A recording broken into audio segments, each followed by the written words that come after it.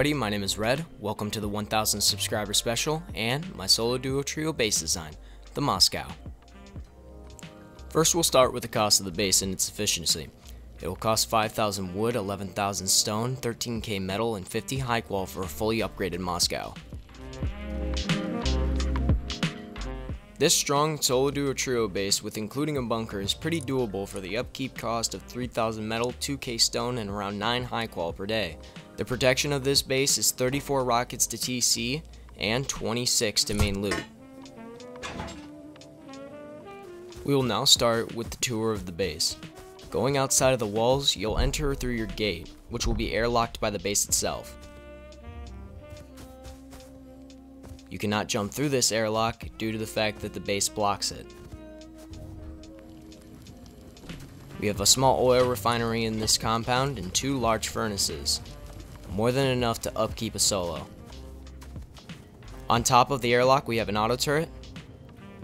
Once we head into the airlock, we have a high qual roof that protects TC. Going up, we have a couple lockers for optimum storage space for your kits, a research table with a box right underneath for depoting items after you get back to base. Above the chute we can house our repair bench in 2 boxes in order to keep more depot loot. Right underneath the jump up to the shooting floor we have a mini loot room. Heading up, we have a large box and our tier 2 right next to it. We also have a small room dedicated to small furnaces next to the minicopter hangar. And then, we have a depot chest, a small box, and a small furnace, all for when you come back to base after a minicopter run. It also comes with a landing pad for the mini and an auto turret in order to protect it. We can now head all the way up, where we have our main shooting floor and our electricity set up with a windmill. Heading all the way back downstairs, we'll go to our TC, main loot, bunker, and chute.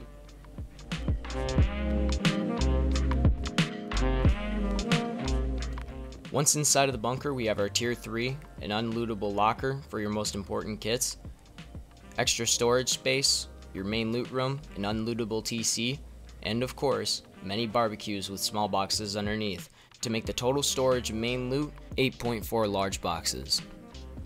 Do keep in mind for the building of this base that you will end up needing some very important blueprints such as garage door and reinforced glass windows in order to work for the airlock. Other than that, let's get right into the build. To start the build, we'll start off with 2 low-placed triangle foundations, then 2 high-placed triangle foundations and 2 high-placed regular foundations. Behind the regular foundations, put 2 triangle foundations. Surround it with walls and make a 1x1. Upgrade it all to stone whenever ready. Put a triangle and a roof over, and then drop your TC in that triangle space. Put a window on it in order to protect your TC. You can now place some basic starter items like boxes, furnaces, and bags in here. Then, put a door on it and seal it. The current footprint of the base should look exactly like this. Once you gathered enough materials, start upgrading all your foundations to stone. We will now start on the starter base. Start by placing walls all the way around, then a doorway. Place another wall next to that doorway. Upgrade all the walls but not the doorway. Leave that one as wood for now. Continue upgrading your walls, then place roofs right overhead. Start upgrading the roofs, but the middle one, leave that as wood, so that way we can chop it out later for when we have to make our chute. Place a door on the front, and we have our starter. After finishing the starter, we can place down our furnaces in this back triangle corner.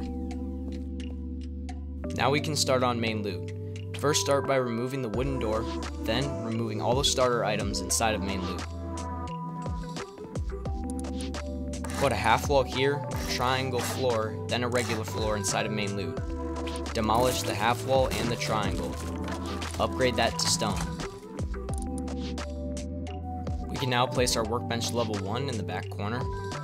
We can officially make the starter fully operational by placing a half wall and a normal wall and demolishing the half wall underneath in order to make our bunker.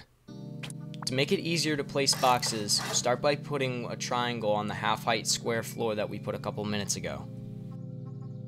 We can start by placing a large box as close to the wall and as far back as possible. a barbecue facing inwards towards that box, and another box right next to it. Put a small box right underneath the barbecue as well. Now, go underneath and do the exact same thing here.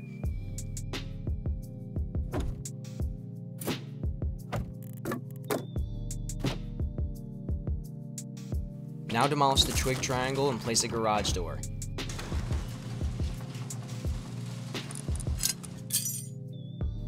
Now that the garage door is placed, we can place back that triangle in order to make it easier to place barbecues. Place the barbecues facing outwards towards the walls in order to get more space from them. Right underneath, we'll put small boxes for more storage.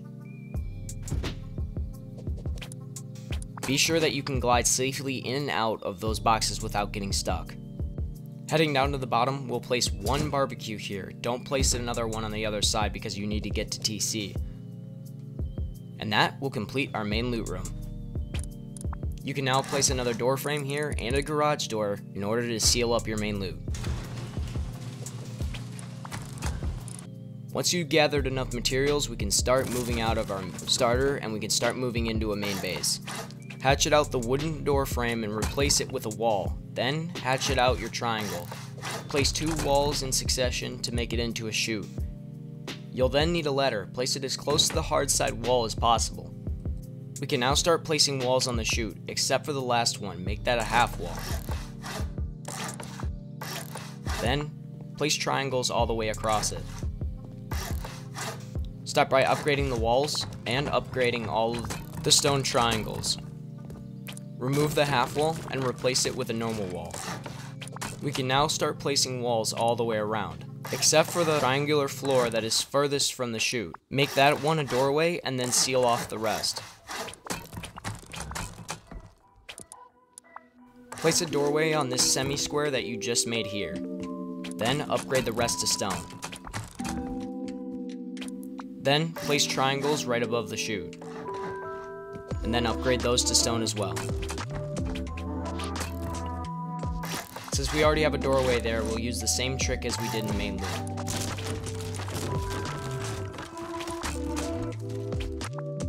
You can now place all of your roof tiles on top except for the semi-square. Get on top of the semi-square and place a regular floor to make it easier to place walls. Make another semi-square with a door frame in order to place a sheet metal door. Upgrade all of it to stone.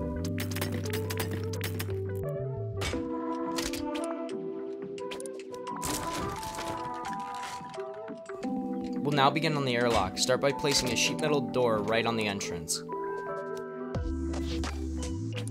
Hop down and place a regular foundation, and then a triangle foundation. Upgrade those both to stone. We'll now place a roof on the square foundation. Upgrade that to stone.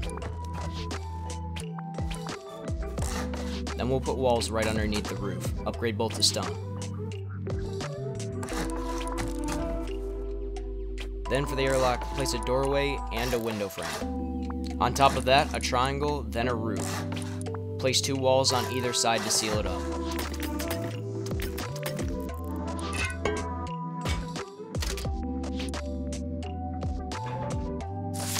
Then, place door frames all around the second floor.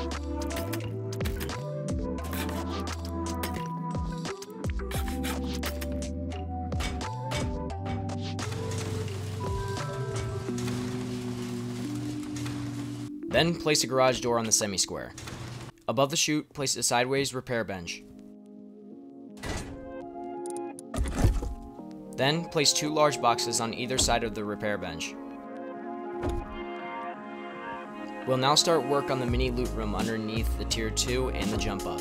Start by placing a large box as close to the wall as possible, then a barbecue facing right towards it. Another box right next to the barbecue, then place a barbecue facing the wall, and another one right next to it.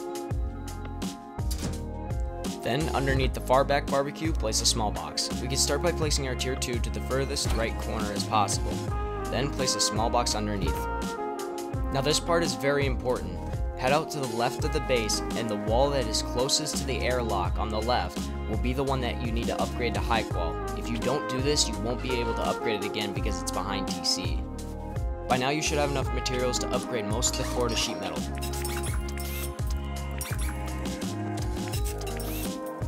Now you can head back up and start upgrading all of the floors on main loot to sheet metal. Now that the most important parts are done, we can find a permanent spot for our research bench in the corner and a large box right underneath it. So far the base should look exactly like this.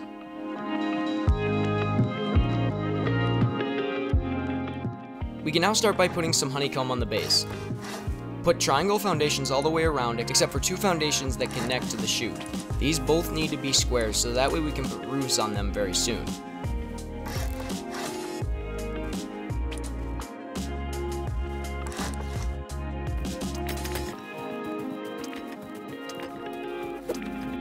So far, this should be the layout of all your honeycomb foundations.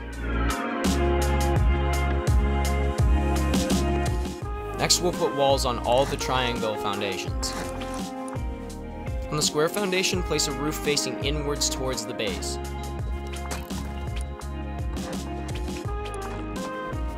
Do the same thing on the other side of the chute as well.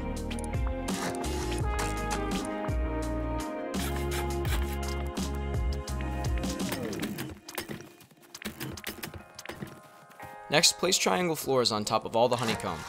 Then, place 2 more walls.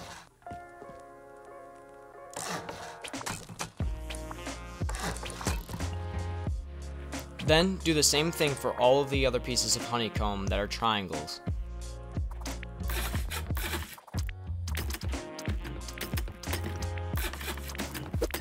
Now we can start on the shooting floor. Place a window that's closest to the jump up, then a window on the outer honeycomb, a wall, a half wall, then a triangle on top of that. Demolish the half wall, and now we have our jump up to our actual shooting floor. Upgrade all of this part to stone. We can now put our doorway there, and 2 roofs on top of it. Now, start placing door frames. Put one on this entrance, one on where we're going to put the mini copter hangar, and then we're going to put windows all the way around.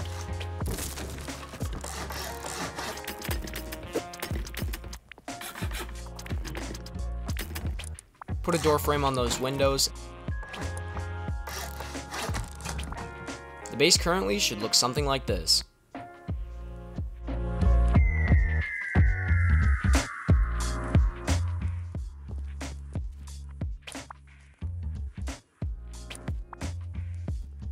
And now, we'll finish up our roof. Place a triangle here so it's easier to place these walls, and then upgrade all those walls to stone.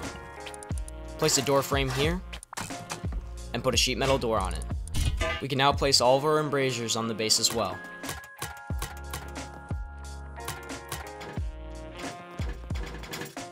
Then, place a garage door on the mini copter hangar, and all the surrounding sheet metal doors as well.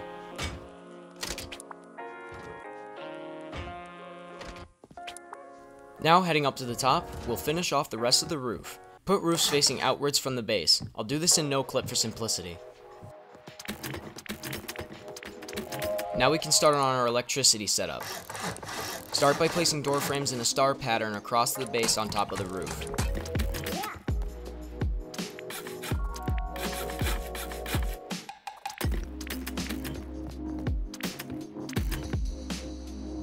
Once you get all the way up, place floor tiles all the way across on top of these door frames.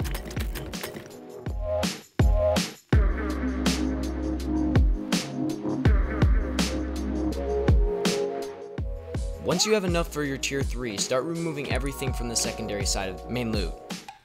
Once you have this triangle cleared out, put a locker, lock it, and then put a window frame on it.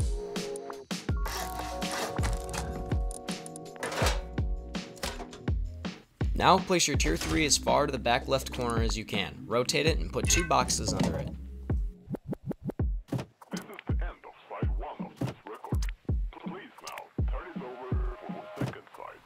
Now you can put main loot in any configuration you want. This is just the configuration I'm currently using.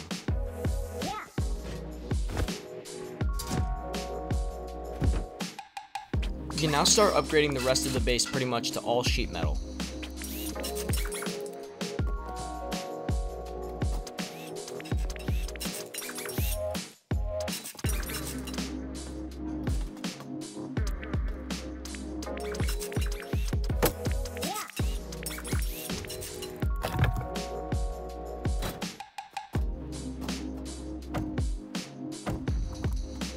can now place our lockers with us up here as well.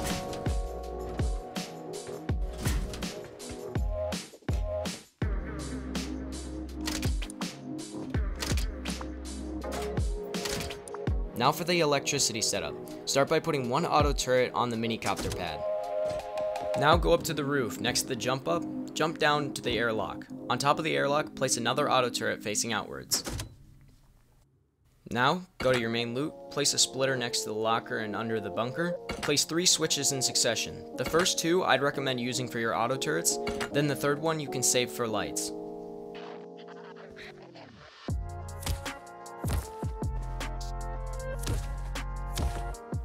Now place a windmill right on top of the base. Connect the power out down to your splitter. After turning on all the switches for your turrets, you can start placing your lights.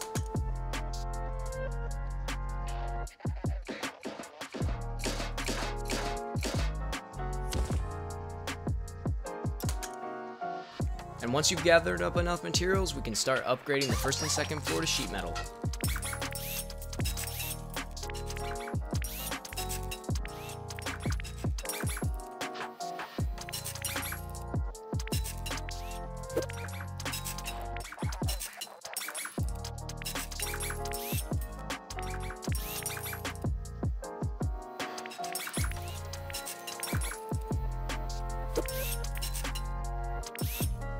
Your base should now officially look something like this.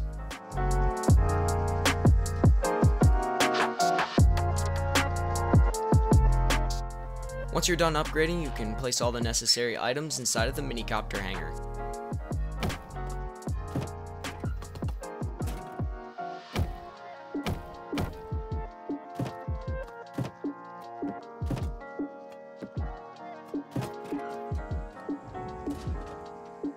We'll now start the finishing work on the base by getting our compound up.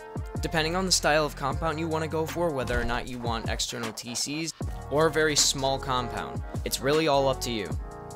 Personally, with the Moscow, I like going for a really small compound, so this is what I'm going to be doing just for the sake of this video. But if you do decide to go with my compound design, go to the back of the base where the chute is, and place your high external stone gate close enough to where it can make an airlock.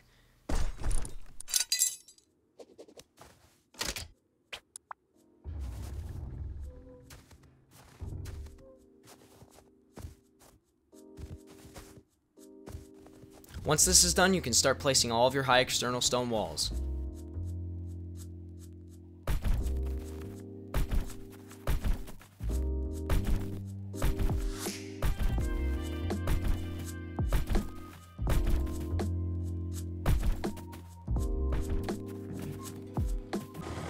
And this is the end of the base design, guys. I hope you did enjoy.